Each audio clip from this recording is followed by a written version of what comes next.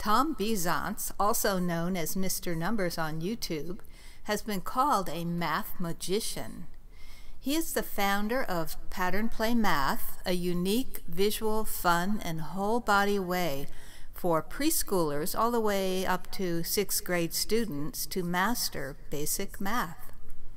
He's taught in public and private Santa Barbara schools and has presented classes at Girls Inc., Boys and Girls Club of Santa Barbara, several local libraries, and he co-created a local Pi Day celebration. He has worked with United Way's Fun in the Sun program in 5 schools in 4 school districts.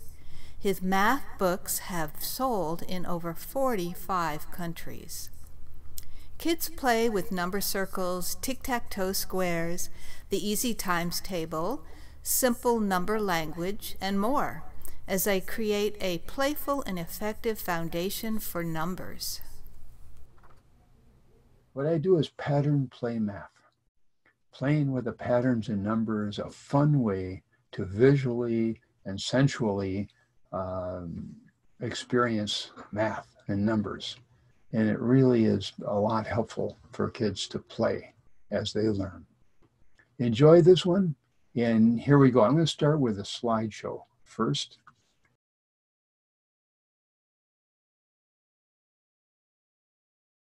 "15 ways 10-dot number circles teach math." Wonderful. So we're just going to go through some of these ways, and actually there's more than 15 ways, but I want you to see this. Play is the best way to learn. That's the way all animals learn, and it's the way kids learn.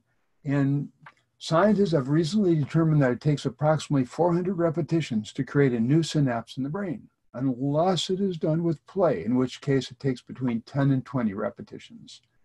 That's from Dr. Purvis, and it's a fun way to see that. And play is the first one. The second one is that 0 to 9 structure. And here we see top of the wheel is 0. 1, 2, 3, 4, 5, 6, 7, 8, 9. And then 0 again, which also is 10. And we do the same thing down here. 0, 1, 2, 3, 4, 5, halfway around, 6, 7, 8, 9, 10. The 0 to 9 structure is all there is in digits. We want to understand that, and then we get 9, 10, and we do, what I do is not 11, 12, 13, but 10, 1, 10, 2, 10, 3, 10, 4, 10, 5, 10, 6, 10, 7, 10, 8, 10, 9, in 2 tens. And you will see, just even today, how many times that's going to make it easier for kids. What we want to do is really have them play and use easy tools. And language is an important one. I call it simple number language. And it also learns place value, because actually all the work that we are doing today is almost all in the ones digits. And then occasionally we will go to 110 in the tens digits, and the tens are another 10-digit wheel. The same thing. It looks identical. And the hundreds, if we get 10 tens, we go to 100. So just number wheels and a couple number wheels like this create structure. And you can also go the other way. There's our period, and this is tenths, and we can go hundredths. So you can go as all numbers are covered with number wheels. So once you see the patterns in the ones digits, that's where it's real. And then you can go on from there. Now, number 4 is focus on 10 and 5, which is visual, because 0 and 10 are on the top and 5 is on the bottom. That's one way to do it. The other way is really seeing that the number wheel supports the basic importance of 10 bonds, the numbers that add up to 10. Let's continue on. This is what we did last week. And what we looked at is that all the lines, when you are anywhere in a number line, let's just do 8s. So if you take 0, 8 here, and then 1 more than 0 is 1, and 1 less than 8 is 7. So 7 and 1 are going to add also up to 8. And then 6 and 2 to 8, and 5 and 3 are 8, and then 4 is 1 less and 1 more. So 4 and 4 are 8. And that's what we did over here, and that's what we spent, we did the last session, is seeing that those numbers are really all parallel lines. So you're learning sets, you're learning number bonds. All the numbers that add up to 10 are the important ones. We just saw that, and there they are again. And then 1, 2, 3. But this is also make 11s and make 12s and make 13s and make 14s and make 15s and make 16s. So it had, number wheels don't stop when we get to 10. So the sixth thing of the more than 15 is it helps us find answers to math problems. And so we'll just do one here. So we picked two numbers. Well, here we're doing 3 and 5. So now 3 and 5 add up to a number, but we don't know what number it is. But we have some tools with the number wheel to do it, because one number, if you had 5 pennies and 3 pennies, okay, and you still don't know how many that is, but you give 1 penny over here, then all of a sudden you have 6 here and you have 2 over there. Oh, so there's 6 too. Now that also is going to be the same number of pennies, because we didn't change pennies. We just gave 1 penny. We took 1 penny actually from here and gave it over to here. So we have 2 over there, and now we have 6 over here. We do that again, and now we got 1 less penny here, down to 1 penny here, and we have now 7 here. And we do that one more time, because they all add up to the same number. We've established that. And then we do it one more time, and there is 0, 8. Now, 0, 8, I nicknamed this show 0 is the hero, because if you add 8 to 0, if you have 8 and you add nothing to it, then you still have 8. So it just bounces back. So we know that 0 and 8, there's no question. It's one of those duh answers. If you have 8 and you don't add any to it, it's 8. Okay, well, if you know that's 8, then 7 and 1 are 8, and 6 and 2 are 8, and 5 and 3 are 8, and 4 and 4 are 8. Oh, so you just learned all that. Hey, let's watch kids play with pennies. So you're on 4, and you're on 5. So right on 5, and you're on 4. Now, how many pennies do you have altogether? 4. You have 4, and he has 5. So how many do you have altogether? Both 9. Okay. Give him one of your pennies. And, yep. And how many do you have now? 3. And how many do you have? Count them up. How many do you have? 6. Okay, go to 6. Well, cool. So you went to a smaller number and you went to a larger number. Okay, give him another one. Okay. 2 and 7. Cool. Give him another one. Isn't that cool? You still have 9 pennies. 1 and 8. Great. Give him another one. You got 0 and you have 8.5. No, 9. There we go. What I'm going to show you now is a twister. And I want you to imagine, this is called Twister, and I want you to imagine this is a big floor mat, because I've got a lot of those. And you can make your own with chalk. Number wheel is a real fun one to do it, and I've got videos on it on YouTube on Mr. Numbers. And I'll show you that another day in terms of how to make a big, fun number wheel. So if you imagine yourself, and you can do this with fingers as well. It isn't a problem to do this with fingers. And you have your feet on 5 and 4, and you want to add 5 and 4. Well, then just like we were doing, then those quarters are your feet, and then these pennies are your hands.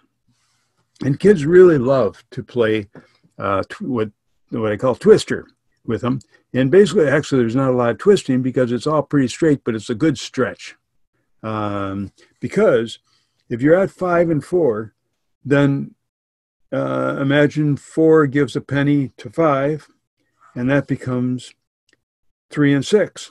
And you still have the same amount of pennies. 4 and 5 and 3 and 6 are going to add up to the same thing. And then you haven't touched the next two numbers. So if this guy gives 1 penny over here, then he goes down to 2 and he goes up to 7. Again, it's the same number, and kids understand that you are adding to the same number. So here you go, and you do it again, and you go to 8, 1, and it's a real stretch for kids, especially if this is like a 4-foot or 5-foot number wheel. Sometimes a couple kids will work with each other and do it. There's a lot of creative ways to play with this. And gave 1 here. Now he's going to give this last penny over here, and this goes up to 9.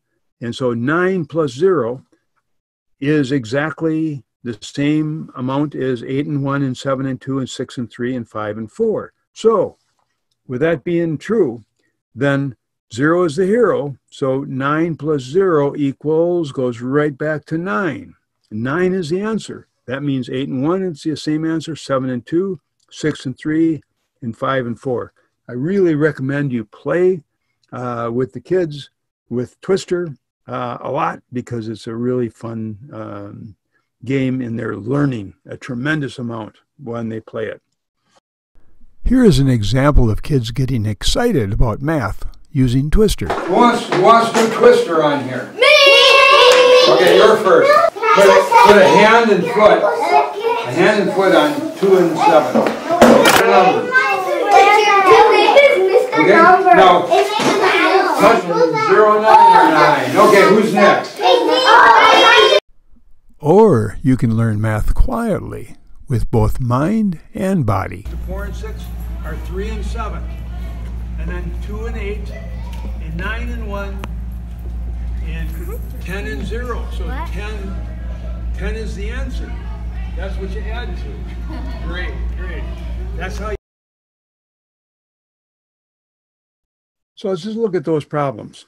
So we have, our first problem is 3 plus 4. Okay?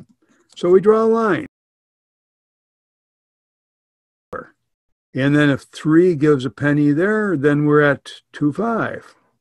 Don't know what the number is necessarily, but hey, we're playing.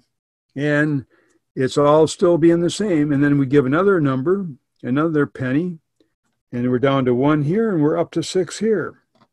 1 up, 1 down. And then we give the last one away, and we are at 0 and 7. And of course, 7 plus no more bounces right back to 7. So 7 plus 0 equals 7. And 6 plus 1 equals 7, and 5 plus 2 is 7, and 4 plus 3 equals 7. So all those numbers, you're learning not just one, you're just not learning 3 plus 4 is 7 as one fact. You're actually learning the whole group of all the numbers that add up to 7. And there's a huge bonus. Because we're dealing with just the ones digits, it still works if we call this 10. So this is 10 plus 7 is, I call it 10, 7. It couldn't be easier, right? 10 plus 7 is 10, 7. Not necessarily 17. You can do that if you want. And if you go this way, and you're at 10 and 7, you go 1 less here and 1 more there is 9 and 8. And that is 10, 7. So you've solved this one problem, that is 7, but you've also found all these answers, and actually this could be 10, 1 plus 6 is 10, 7, and 10, 2 plus 5 is 10, 7, and 10, 3 plus 4 is 10, 7. We'll do some more of that later, but I want you to just get a sense for that. And now let's do this one. And we'll do 6 plus 5. Okay? 5 gives 1. We're working toward 0. What you want to do is you don't want to work away from 0. Here we're at the end, so we have to work this way. But if you have a choice, you're working toward 0 because 0 is the hero. 0 is the answer.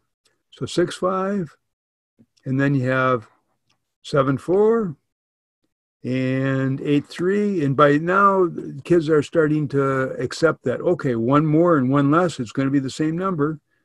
And 9 and 2, and we're at 9, so that makes this 10, and that's 10-1 is the answer. 10-1, and we write it like this. That is 10-1. And you can call it 11 if you want, but I think, to me, that is a poor way. It's a handicap way for kids to learn numbers. Use 11 when you're talking about page numbers, but when you're working with math, it helps you so much to just call that 10-1. I think this is all based on the Chinese system and actually all Asian languages, and they're all better at math than our kids are. And part of it is because they don't have the handicaps. They call it 10-1, 10-2, 10-3. We have 6 and 6, so we do the same thing with 6. So we circle it, and if we have 2 hands full of 6 pennies each, and we give 1 here, then this one only has 5, and this one is increased up to 7. And then we do it again, and we're at 4-8. Now see, once you start accepting this, that it works on a circle, you're working towards 0, and you know that they're all going to add up to the same thing. And 9 and 3, and it's going to be 10 then. 8, 9, 10, 10 and 2, and it's 10-2. It's not 10 plus 2 is 12. Duh. It's just 10 plus 2 is 10-2. So much easier to do it that way. And you could actually do 11 and 1 are also. So 6 plus 6 is 10-2, and we write 10-2 like that. 10 and 2. We have 9 and 7. Oh, that's no problem here. We just draw our line. 9, 7. And this is 9, so this is going to be 10. And it's going to be 0, 6, so it's going to be 10, 6. Oh, it's 10, 6. Now, so that is your answer, is 10, 6. Or 16, if you want to call it that, but I recommend you just call it 10, 6, because every kid understands if you talk about 10, 6, especially if you go around the number wheel like that, 10, 10, 1, 10, 2, 10, 3, 10, 4, 10, 5, 10, 6, 10, 7, 10, 8, 10, 9, 2, 10. That makes sense to the kids. So here, let's do 4 and 6. Now, this is interesting because you do 4 and 6, and a lot of kids will go, oh, that's right across from each other. If it's right across from each other, that means that it's going to add up to 10. Well, let's see. Give 1 away, down to 3 here and up to 7 here. Give 1 away and go down to 2 and up to 8, down to 1 and down to 9. Oh, now we go to 0, and this is going to be 10. So that's 10 and 0 there. Okay, so that means that adds up to 10. Now, a lot of kids realize, pretty quickly that horizontal, if you want to call it that, or side to side, that is a number that adds up to 10, and you're learning all of them. Let's just do 8 and 7. So if we do 8 and 7, oh, then give 1 away, we're down to 6, and up here it goes up to 9. 9 and 6 add up to something, and guess what?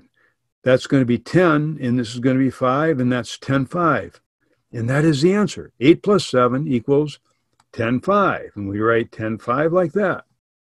Or you can call it 15 if you want, but I highly recommend just making it simple. 10, 1 plus 4 is 10, 5. Sure. And 10, 2 plus 3 is 10, 5, and 10, 3 plus 2 is 10, 5, and 10, 4 plus 1 is 10, 5. Kids can see the patterns underlying all numbers, so it makes it so much easier for them, the other one that's there. So that's how that works. And enjoy that. There's lots more problems there, and you can make up your own. So enjoy that and have fun with that. So this is the worksheet that we did the last session. And what we did is we were looking at our number wheel over here. We look at the number wheel and we see that the 2's if you bounce around by twos, or I call it striding along because it's a long step to go by twos, and you go 2, 4, 6, 8, and 10. And 10, 2, 10, 4, 10, 6, 10, 8, and 2 tens. What the pattern that's here is 2, 4, 6, 8, 0. 2, 4, 6, 8, 0. And just repeat that, 2, 4, 6, 8, 0, 2, 4, 6, 8, 0, 2, 4, 6, 8, 0. So how do we get off the wheel? We get off the wheel by adding our tens digits where they belong. So that's what we did last week. And also, up here it says create the 2s, the 4s, the 6s, the 8s, and the 12s, 10 2s, 10 4s, 10 6s, and 10 8s. I almost said 12s. And so if we do 10 2s, well, that's the sheet here. And we do, it's still 2, 4, 6, 8, 0. We're just going around 10 plus 2, 10 plus 2, 10 plus 2, 10 plus 2, and 10 plus 2. And that creates, what we do is we just go up 1 for an extra 10. We just add a 10 to each of these. And then we go up 2 10s here because we hit 0. So we go up 1, 2, 3, 4, 6. And then we go up 1s until we get there. So 7, 8, 9, 10, 12, 13, 14, 15, 16, 18, 19, 20, 21, 22, 24. And we have created, this is the 12s to 5, and this is the 12s to 10. Oh, well, 12 times 10 is 120. So that makes sense. And we're also 6, 12, 18, 24. So it's actually the 6s because we're actually doing jumps by 5s here is the reason for that, because it's times 5, times 10, times 15, times 20. Let's go with the 4s and the 6s. And if you go around 4, that's fine. And then you go around 4 more, that's fine. And then when you go around to 2, oh, you went past 0. So see the arrow there? The tens digits are going to go up when you get there. And that makes sense because you're just adding 4s from 0, 0, 0 if you want to do it that way. So you have 4, 8, and then the tens digit goes up. And then 14, 10, 2 right here. And then we're going to go to 10, 6. So that's going to just be there. And then you go to 20 or 2 10s. So that's going to be there. And I sometimes slip back and forth with the number language. Don't feel any, compunction to follow one or the other. Whatever is more comfortable, do it. You don't make it a religion to stick with it. Work with what works for you and with the kids, and go back and forth because I think that can be good too.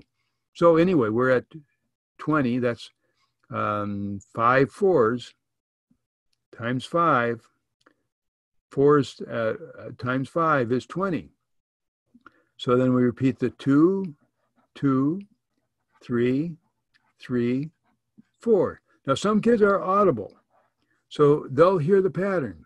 The tens digit pattern, the ones digit is 48260, 48260, 48260. The tens are going to keep changing, but they're going to change with a pattern. So it's going to be 00112. Same, up, same, up. See that? And then that's going to repeat each row for it. So 00112, 2, 2, 3, 3, 4, 4, 4, 5, 5, 6, 6, 6, 7, 7, 8.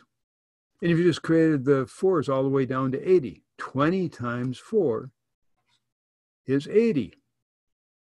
Great. And you look down and you got 2, 4, 6, 8.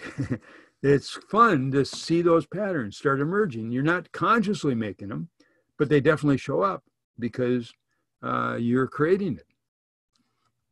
All right, so let's do the 6s. Same thing. So we go around 6. Now it looks exactly like the 4s because the 4s, 6s add up to 10. And if you go around 6, you can get there also by going back 4. So if you keep going back 4, you're going to create the same star that you did with the 4s. But it's going to look, it's also going to be the 6s. The arrows are different, but the star is exactly the same. It's a beautiful 5-pointed star. So if you go around 6 and you go around to 2, oh, you went past 0. You want to pay attention to when you go past 0. So we started with 0, 0. We went 6 and then to 10, 2. And then we go to 10, 8 across that way. So that's just 1. And now we're going to go past 0 down to 4. And the other thing that's a reality here is that this is, the number got smaller.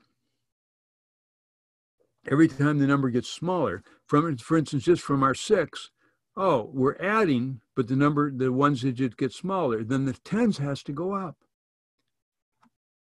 I think that makes sense to most kids. You can talk to them about that till that makes sense. But if you're going from 6 to 2, then you're adding 6s. Well, then it has to go up, because otherwise you're going from 6 down to 2. You're subtracting, you're not adding, and we're adding 6s to each box here. 12 plus 6 is 18. 18 plus 6 is 24. 24 plus 6 is 30. So the 10 digit has to go up. So same up,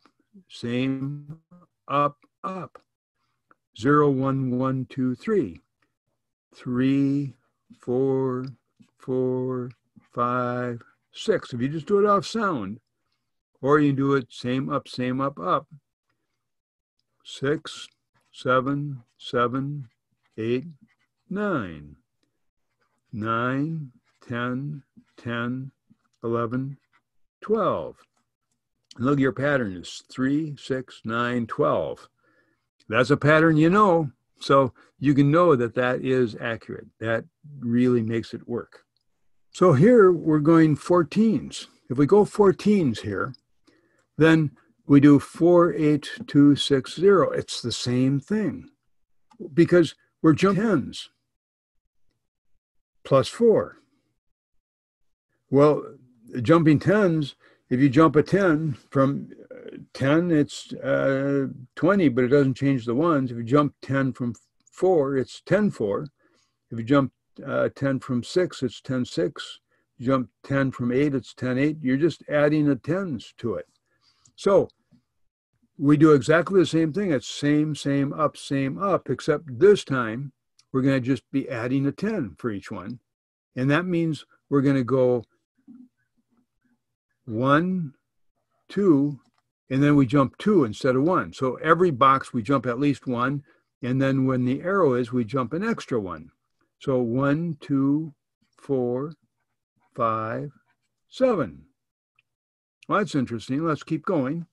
And we're going to go up 1, 8, 9, and we're going to jump 2, 11, 12, and 14. Well, look at this now. 7, 14. Does that make sense? Okay, let's keep going. So we're going to do 15, 16, 18, jumping 2, 19, and then we'll jump 2 here for 21. 7, 14, 21. Is that a pattern you recognize? I hope so, because that's the 7s times table. All right. So it's kind of fun. 7 plus 7 is 14. 14 plus 7 is 21. Keep going. 22, 23, jumping 2, 25, 26, and 28. 7, 14, 21, 28. It's cool. It's like you're solving a problem. You're solving a puzzle here. And that's really cool to do that. So you just did the 14s down to 20 times 14 is 280. You can play with that. If it doesn't make sense now, if you play with it, it'll start making more sense to you. And if not, ask me next session where you got stuck. So I thank you for being with me today. This has been great fun. Thank you for being here. I appreciate you being here. And I will see you next time. So goodbye from Mr. Numbers. Thanks for being with me today.